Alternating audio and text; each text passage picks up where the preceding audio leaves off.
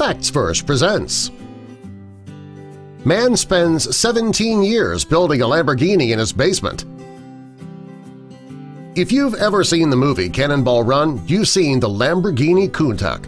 When one man saw the movie, he never imagined it would start him on a decades-long project. He spent 17 years building a Lamborghini from scratch in his basement, and the results are awesome. Before we get into the video, though, we're also building something – a community of like-minded people who love videos. If you're one of those people, click the like button. And also be sure to subscribe and click the notification bell so you don't miss our future vids. The Lamborghini owner's name is Ken Imhoff. He was born in Oxford, which is located in England. You may have heard of it because it's home to one of the world's most prestigious universities.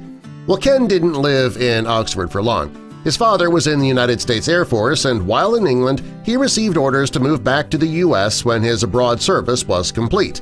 His love of cars started at an early age. In this photo, there's a picture of a sports car chassis that his father made by hand, and that sparked a lifelong love of cars.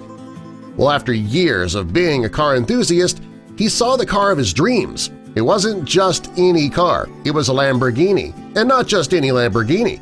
It was the exact car seen in the 1981 comedy classic Cannonball Run. A decade after he first saw the Lamborghini on television, he decided he would take on a major project. If he had the money, he could have found one exactly like the one in the movie. But he didn't have the money, so he decided to spend the next 17 years building it from scratch. If that's not amazing enough, he built the car in his basement, in the home that he shared with his wife Eileen and his two daughters. Fortunately, he had worked with metal his entire life. He understood a lot about engineering and welding. These skills were important for the type of job that he was planning to take on. He could have started his project in the garage attached to his house, but he decided against that. He knew how harsh Wisconsin winters could be, so he decided that he'd get a lot more work done in his heated basement.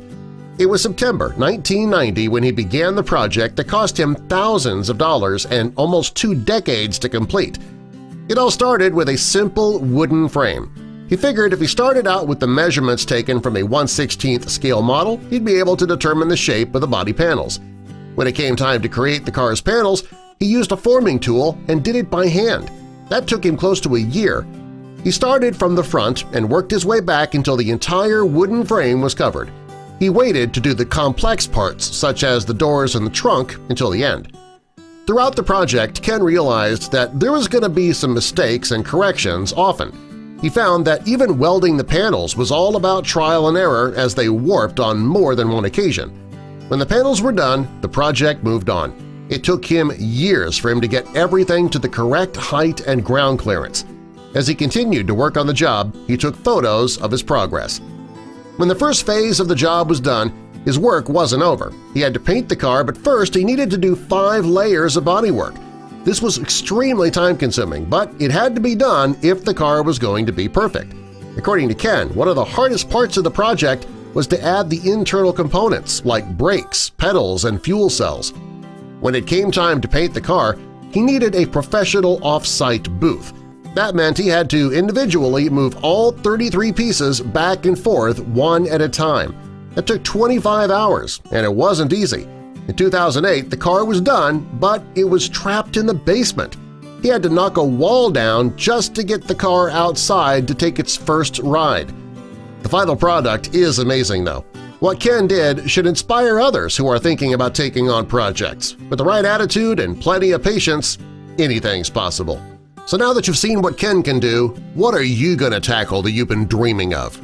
Me, personally, I'm going to start working on that Mr. Potato Head I received in 1972. Subscribe for more!